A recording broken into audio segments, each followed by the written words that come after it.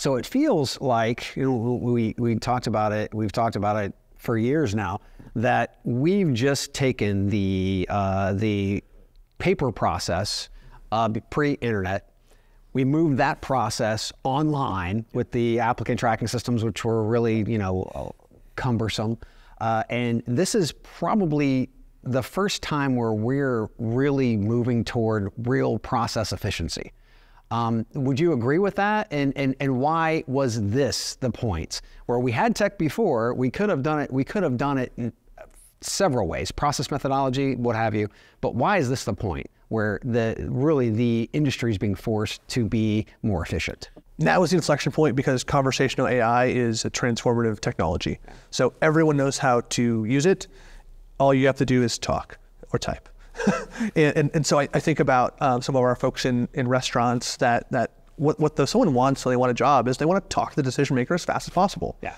And so they're not always behind the counter, but how can we get conversational AI to gather the information that we need by having them talk? They know how to do that. There's not a system training for that. Right. Be integrated with the calendar of the manager to know that to have them show up when they are available to talk, and get two people connected as fast as possible, closer to that decision, make it happen. And that manager the same. Manager doesn't have to do a bunch of work. When we went and studied processes, we found all sorts of crazy things. People with I review the applications once a week. Or they're actually in the filing cabinet in the back. One's in the ceiling, actually. But that's where they kept job applications. But in the ceiling? In the ceiling, yeah, as you'd expect. But conversational AI just takes friction out of the process to allow people to connect as fast as they can. So that's true hiring velocity. And we've seen, and especially on the high turnover types of positions, frontline workers, there's a lot of times that they won't even show up, right? So what are you guys doing to be able to help the velocity of getting that person, yes, hired, but then also showing up the first day? Anti-ghosting magic is what they deliver.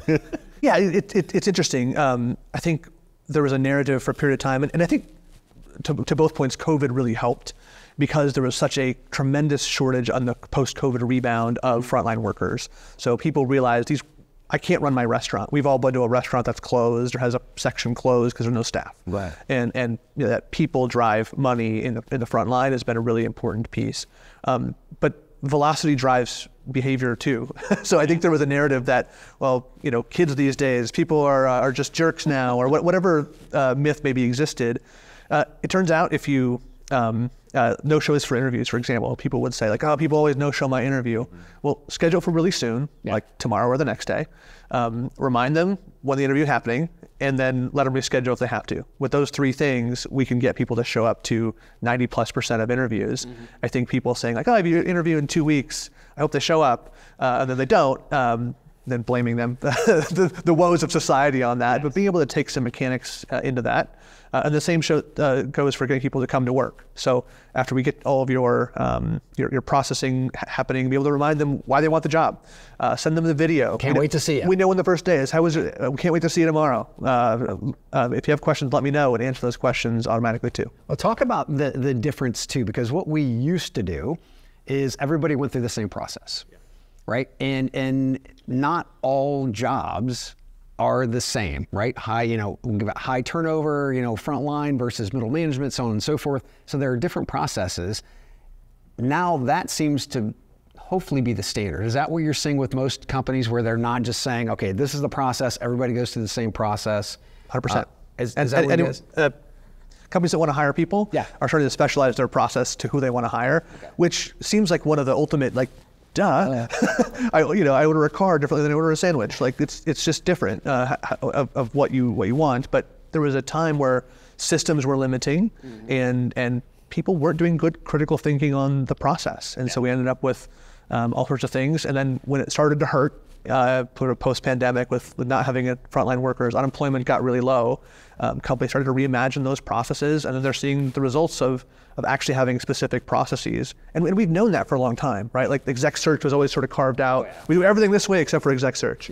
But now being able to think, well, let's apply that to different parts of our labor force, and that's made a huge difference. So what are some of those numbers, just off the top of your head? You've got plenty of clients who've seen dramatic differences What have those been? Yeah, when we saw McDonald's take their time to hire from 14 days to 3 days at many locations. So, and what was happening in those 11 days? Waiting.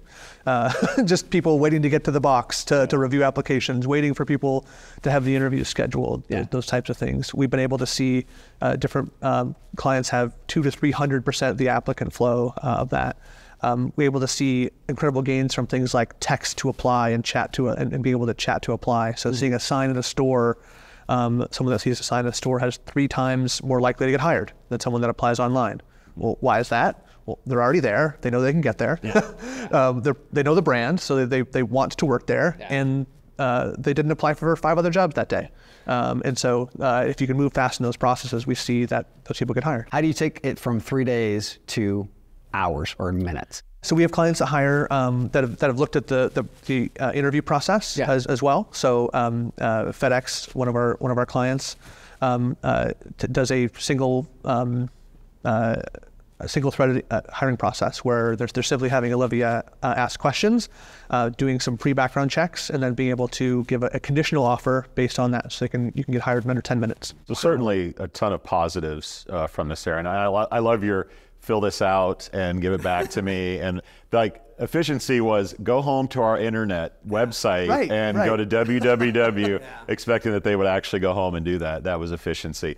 But we've already created a lot of benefits, but we've also seen in the news some challenges. Job seekers really think they're talking to a person. So when there's something scheduled, they believe that there's someone on the counter that knows who they are, that knows they're coming in, and sometimes there's a miscommunication or lines get crossed. Talk about what you guys are doing to eliminate some of those confusing elements of applying with an automated system. A few of those are being sure that we're upfront. So I'm the virtual hiring assistant for that, and showing some subtle signs that we want to have high conversational quality. So the experience we're going for is if someone consciously knows that Olivia is not real, but subconsciously feels that she is. And we measure that by saying thank you, for example, after you apply. So you would say thank you unless the subconscious was acting in that way.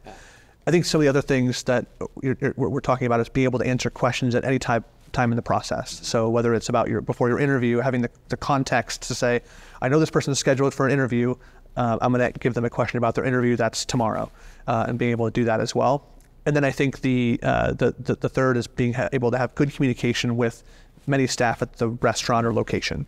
And so how do I know who's coming in and then communicate well with that? Yeah. And it tends to be if we build around those big events like interviewing, then we can get the right communication there and through the right mediums. So things like text messaging and WhatsApp, and be able to send in those reminders, things like where do you park and what should you wear, who should you ask for, those kinds of things. So again, coming down to both tech and process design to make things really hum.